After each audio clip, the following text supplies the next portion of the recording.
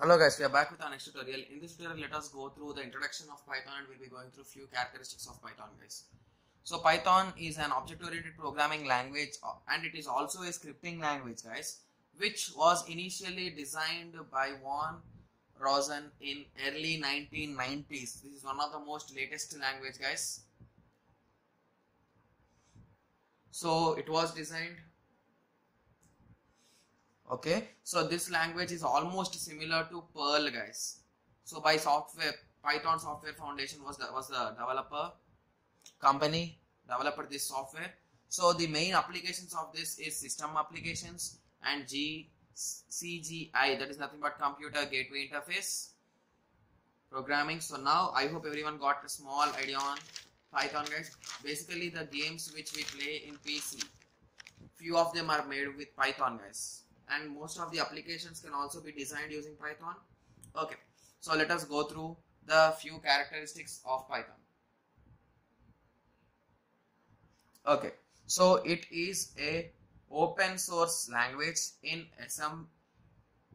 inaccessible by common computing platforms. So Python scripts are brief but readable and high expensive. Reading and programming in Python is really easy guys when we compare with other languages, because Python has very rich libraries and there are many predefined programs. We can say them directly, those are programs guys, because if you want to sort an elements in C or C++, what will you be doing? You will be writing the code for bubble sort or any kind of sort. But whereas in Python, you will be having a small code, you will be inserting it and they will be automatically be sorted. Like sorted out parenthesis, the file, the array name. So Python is which is a compact language that depends on the rich and set library modules for performing high level operations like string machine services. Even for string manipulations also we will be using those functions only. So Python consists of three kinds of data structures. Those are nothing but list, tuples and dictionaries.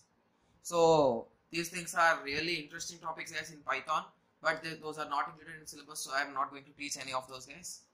Okay, so Python supports CGI, which we have discussed in the application. CGI programming and performs and form processing through CGI modules itself. So I have just wrote some small syntaxes guys so that you will be having a clear idea. So to print a statement, you will be writing print parenthesis inside message. Semicolon is not compulsory in Python guys. If you are interested, you can just place it. There will be no error or no problem detected due to that. Fine. So variables are which storing the data. Data types are like string, character, int, real, complex, list, tuples, dictionaries are some of the data types. So these are really easy, and if you want to convert the whole string into smaller case or uppercase, you will be using these commands guys. Fine. So list is nothing but even, that is nothing but 2, 4, 6, 8.